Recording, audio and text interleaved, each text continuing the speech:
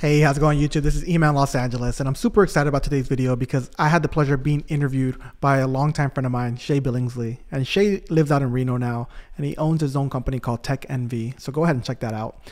But in today's video, we're going to go over myself, like how I started Amazon FBA, what the ideas are, me as a dad now, what my future plans are. Because at the moment right now, I do own 3 different brands, which is Factory Laced, Maverick, and Relax Support.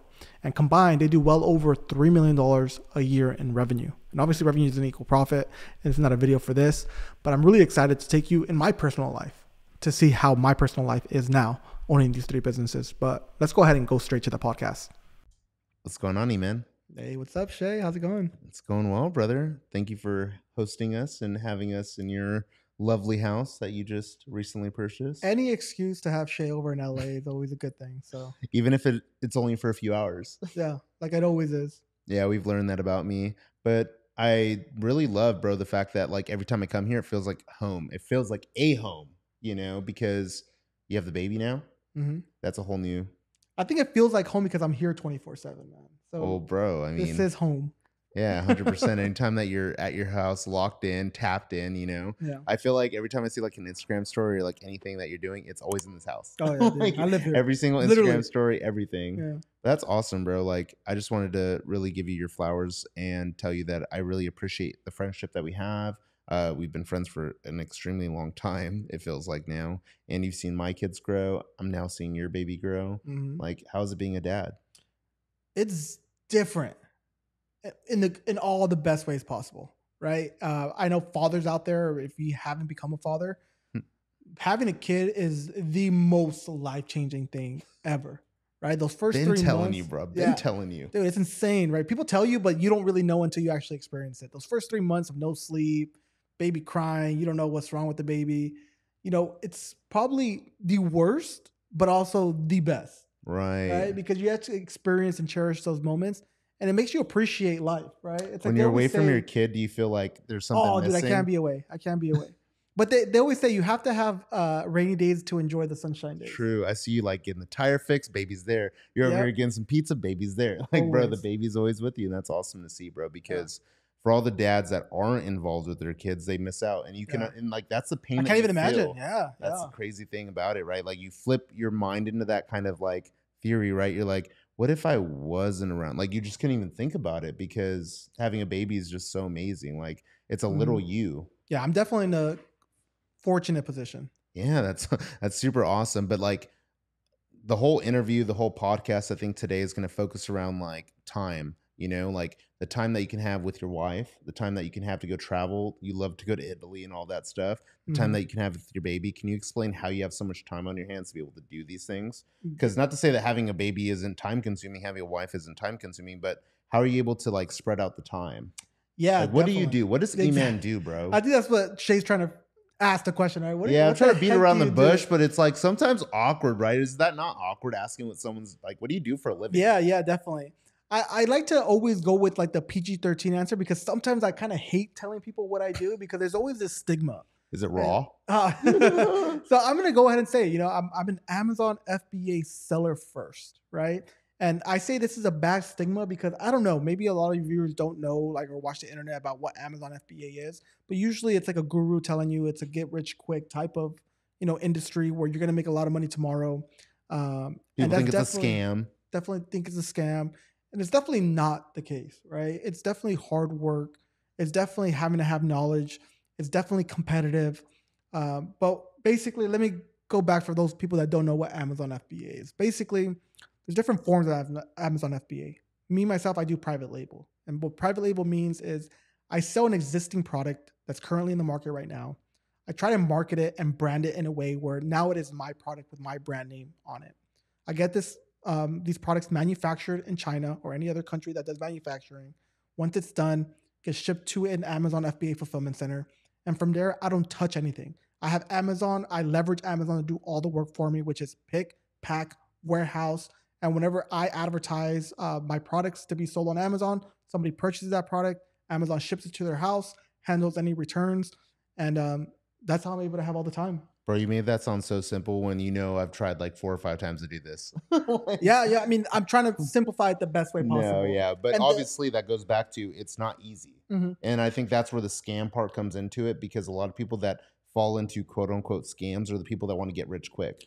Yeah, and I think that's why people 99% of people might fail on Amazon FBA is because of their expectation, Right. right? They think it is a get rich quick scheme, which is definitely not. I mean, it takes time, effort, and even if you are making profit, it's reinvesting into the business, trying to grow the business out, getting new products, getting more inventory. So sometimes it's even hard to even take money out of the business. Right. And that Mhm. goes back to like, I feel like you used to do it, and I'm going to call you out on it when you would show how much you can make from Amazon. Mhm. But people don't see the reality because I see that with even OnlyFans, right? Mhm. People say, look at these numbers that I have. But how much does it cost? That's what Yeah. people have to remember. How much does it cost to get the product, make the product, Mhm. sell the product, marketing? That those are all those questions that they should be asking. That's definitely a great question. So let's go ahead and put up shameless plug here. Oh This is one of my products man.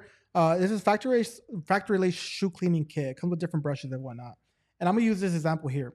With Amazon FBA, they like to show a lot of screenshots, right? They like to Right. show that they make 100,000, $1 million, this and that. That's not what you take home in your pocket Yeah. because there's so many different expenses.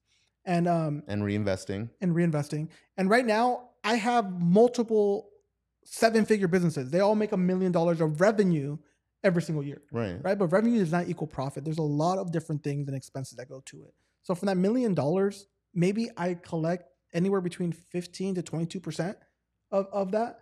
So on a good actual product, maybe let's take the one in the middle, 20% profit margin. I'm probably going ahead and collecting, 200,000 from that $1 million business. Right. Do you feel like that's where the lack of education is? Where people don't understand. I think you're college educated, Mhm, and then I feel like there's the side of it where you can know someone that has a successful business and put you on game. Like people out there that have successful parents, right? mhm, And that they grew up in a business like a restaurant or like a car wash, whatever it could be. mhm, They understand how business works. It's not just like, hey, yeah, we made money today. You take this all home. No, mhm, there's other expenses like you were explaining. mhm. And I feel like a lot of people aren't up to game or educated on the fact that no, that's not how business actually works. So when they Yeah. fall into these quote unquote scams, you can't just give someone $100 and expect for you to make $1,000, you Yeah, I mean know? that's a great point because obviously I can try and get my profit margin to be a little bit higher. Maybe Right. if I wanted a 30% profit margin, I can go ahead and do that. Right. But the thing is that I'm trying to scale at this point, right? If I want to make 30, 35% profit margins, I'll be stuck having a $500,000 of revenue business. Hmm. Right now, in order to go ahead and get to $1 million of revenue, you need to be advertising, you need to be spending, you need to be hiring people, you need to be doing different types of things. So the True. more you want to scale, the lower the profit margin is going to be. True. So again, it can be a one man show, and it can definitely give you the amounts of money. But if So you want I your brand can't out go on the there, street right now. I couldn't because I'm not a good salesman and be like, hey, buy this, or even the mall. You know how the mall has all those people that clean the shoes and stuff. Mhm, Hey, can you buy this walking around the mall all day? Maybe I get 5 people. mhm. How many are you selling a day? So listen, that's a great point. And maybe you can make a profit margin of 50% if you do Mhm. that, right? But now it's time, Time. right? So I'm willing to have a 20% profit margin because I'm able to reach millions of people every single day on While you're Amazon. hanging out with your baby. Exactly. Right. I'm able to go ahead and get the impressions, the clicks, the orders by just sitting behind a computer Right. and letting Amazon's algorithm and Amazon advertising and Amazon workers do all the work for me. Right. Exactly. I pay a huge commission to Amazon every single year in order to go ahead and use their platform, but I would pay it every single time. Do you relate that back to when you were a real estate agent, when you had to pay all those people? I don't know how real estate actually works as an agent, Mhm, but I feel like you have to pay a certain amount of people to advertise you to put you, like if you worked at Remax, right? mhm. Like you're paying your dues essentially to be able to be an actual agent and be making money because there's other, situations Let's going say on. this goes for any type of business because you're Hmm. relaying it back to Remax and real estate when I was a real estate agent. If you want to be a successful real estate agent, you needed to pay for leads as well. You have to go on Paying for Zillow, you have leads. to go on Realtor.com, you have to go on different sites like Redfin and pay to get these leads. If you're not Hmm. doing it from those sites, you're getting it somewhere else, mailers, phone calls. You have to have software systems to go ahead and have a robo dialer, Right. right? You're always gonna have to spend money in order to make money, right? Because at the end of the day, it's how many people can you reach, and based on that, that's how much you have the opportunity to make a sale. Right. So there's always going to be a sense of the same thing. You have to spend money in order to make money. Right. How many people, and this is going to go off to the side a little bit, how many people from like high school, college, see how well you're doing and reach out and ask questions, but they never fall through. The thing is, I have to do a better Don't job. mention me. No, I have to do a better job of posting it more because right now I like to have like my little bubble of. I do have a YouTube channel, and those people are primarily people that are interested in Amazon FBA. Right. I try to keep my life as personal more as possible, especially Mhm. nowadays that I have a family, and I don't have to prove anything to anyone. Right. I don't have to show these screenshots. I'm not out here going ahead and pitching my course or anything like that in the sense of me needing extra money outside of whatever I Yeah. currently have. Right. So I would say when I was posting more, people did go ahead and follow through and create Amazon FBA businesses. I have, Kevin over here. I have Roy over here. I have other Yeah. people as well. You put a That, lot of people on game. no, and that's the thing. I didn't put anybody on game. They did it themselves, right?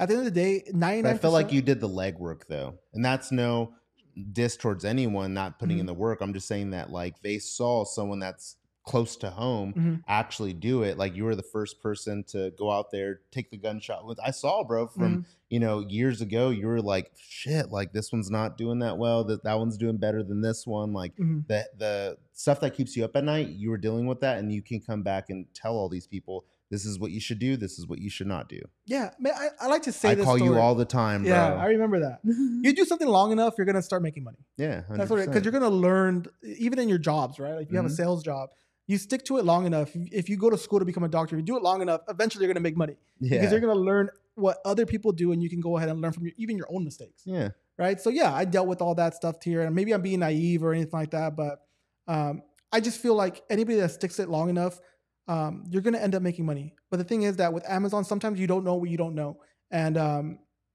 people that started Amazon FBA based on like showing my stories of close friends.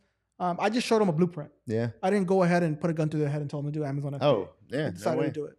I Mhm. mean, for me, my experience with Amazon, I think it goes back to what you just said. I didn't put in the time, the energy, the effort. I would call you and try to get the shortcut. I'd be Yeah. like, "Hey, dude, so I just got the WhatsApp app, and I just downloaded it. I'm now talking to someone from China. The hours are all weird. I don't know. They're messaging me at night. I'm, trying to figure out all that stuff. Mhm. And then I think I was even telling you, like, man, I don't know. They want me to design this label. What was the issue? UPC codes Yeah, and die yeah, all lines. that And, stuff that's easy and stuff I can mhm, clearly do my research on, but I was reliant on you to like give me like the answers. mhm. And I'm gonna honestly say I was a victim of falling into the laziness of not being able to launch a successful Yeah. Amazon FBA because it goes back to what you were saying earlier. You have to put time, you have to put the energy in, you have to want it. Yeah, I I didn't mean want it bad that's enough. that's the good thing and the bad thing about Amazon FBA because sometimes I'm reluctant to like pitch my course because there's always the stigma with Yeah, Amazon FBA. You're a course seller, you're a guru, this and that. yeah, But at the same time, there's a blueprint, yeah, right? And if you follow this blueprint, you're going to be put in the most successful position as you can, right? Because if you buy a course, they're going to teach you how to find a product, how to get UPC codes, how to list your product online, how to go ahead and determine what type of packaging to use, what programs, what coupons, this, that, advertising. So things that maybe that you're shot in the dark, Amazon FBA, but you're trying to do everything by yourself without paying yeah. for a course. Sometimes you end up losing so much money, and then you're the individual who calls Amazon FBA a Oh, scam. bro, I I'm can't not tell saying you how many you. samples I have at my house that were not successful. Yeah, It didn't go anything further than a sample, and then I have tons of WhatsApp apps yeah, messages. Hey bunch Shay, of connections. yeah, we have a bunch of connections. But how did you learn, bro? What you know now? Like, was it straight through YouTube? I know you went to No, YouTube yeah, University. yeah, no. When I first started Amazon FBA, I bought a course, Yeah, just like anybody else that I feel like put in the effort to do Amazon FBA, all right, bought courses, right, in my opinion, because YouTube can teach you a lot of things, but sometimes you don't know what you don't know, yeah, right? And 100%, those courses will teach you, okay, this is exactly how you go on GS1. This is exactly how you pitch a supplier. This is right. exactly what wording to go ahead and use. So yeah, definitely. I definitely bought a course when I first got started. Do you feel like YouTube's helpful though? Oh, 100%. Well, YouTube is so much more helpful, especially we're living in a golden age right now where it's so much easier to make money right now than when our parents grew up Yeah, because all they know the is the old information school is way. right in front of you. And I mentioned it before, right? It's like I'm selling a shoe cleaner alongside an Adidas, alongside a Kiwi, alongside of these big brands, and I'm able to sell more than them because of the power of the internet, Right, right? It's an even playing field right now, and I'm able to go ahead and right. do that. And I think let's touch base on this. So there's major corporations out there, and you have an Amazon, successful Amazon e-commerce, right, product. Mhm. Would you ever consider being in a Foot Locker or a Champs or what, I don't even know what other big companies are out there these days. Like a Target, Yeah, Nordstrom's. Target or any of those. But what's so crazy is those companies like a JC Penney's, like who's to say that Nordstrom's wouldn't fall like that with Jason Mark, right? Hmm. I'm pretty sure Jason Mark has a really big account with Nordstrom, right? Hmm. So if Nordstrom closed, he's going to lose a lot of his business in a store. Do you fear that would happen if you were to take that leap? No, no, no, no. You can only control what you can control, right? Right. And at the end of the day, like I mentioned before, if I want to get into a Nordstrom's or a Target, my profit margin is going to be lower. But I Yeah. would love to get into one of those stores because of the fact that you get more exposure, you're getting more brand value, and at the end of the day, you can always sell a Amazon FBA business. So I Yeah. think that's one of the biggest benefits of Amazon FBA is where not only are you able to go ahead and cash flow and build a successful brand that you're making money each month, at the end of the day, if you're tired of it and you're tired of the hustle and bustle, you can literally sell your Amazon FBA business. Right. I think I was thinking about it all wrong, especially when I was contacting you like a few months ago about the golf cleaner I wanted to launch. Mhm. I was like, I have a successful golf store in town. I want to like make sure I have a connection. I could put Mhm. my stuff on their shelf. Mhm. But at the end of the day, I was leaning more towards putting it on the shelf instead of putting it on Amazon, where you said they do all the legwork for you. You can pay for advertising, you could pay for all that. If I put it in the store first, or if that's where my mind was at, who's going to do all the legwork? I'd have to. So now I'm working double time. Not only that now you can have a proof of concept of like, hey, you know what? I have a golf product that does very well on Amazon, Mm. and I'm bringing it to you, and it's going to do very well in your store. Yeah, as opposed to doing it the other way of like, hey, this worked at a store or it didn't work at a store, and then my mindset's all messed up because I'm like, it's probably not going to sell online Well, the thing is because that people are afraid of online still. yeah, but you got to understand that how many people walk into that golf store? Only a few, maybe 30 people a day, 40 Exactly, people, exactly. How many people are going to shop on Amazon per day? hundreds, thousands, Millions, millions. Yeah, millions of people, millions, tens of millions every single day. So right. people always trip out. It's like, how many people buy your product per day? Oh, I used Yeah, to trip out years ago, bro. How long have you been doing this for? since 2018. It's So shit, a 5 long time, years, 5 years now. 5 years straight that you haven't had a 9 to 5 job or even thought about putting an application in, a Yeah, resume since I in. graduated from college, I worked at a startup and I did real estate for a year. But ever since then, yeah, for 5 years. That's crazy. But the numbers show, because just what I was trying to say was 5 years ago, you were showing me numbers and there was thousands of people that were buying from you back then. Hmm. And Amazon isn't as big as it was now. Yeah, definitely. I mean, 2020, the growth of over the pandemic has obviously accelerated online shopping. Mm-hmm. Obviously, it's stagnant a little bit now, but that's because so many people jumped on going ahead and shopping online. Right. And I feel like even in the years coming forward, it's going to keep on growing. Right. I think the last thing I want to kind of talk about today is like a recession. Mhm. Everyone's like, recession talk, recession talk. How is that going to impact you? The thing is that what I like to say to people is you can control whatever you can control. Right now, I'm in the phase where I'm growing out my businesses and I'm also acquiring businesses. So I see it right now where if you want to put something for sale, like a business for sale, that's where it gets impacted the most. Right. But your day-to-day stuff, it's always going to be hard. Every business owner, it's hard day to day. I'm going to have more competition. Advertising costs might go up, right?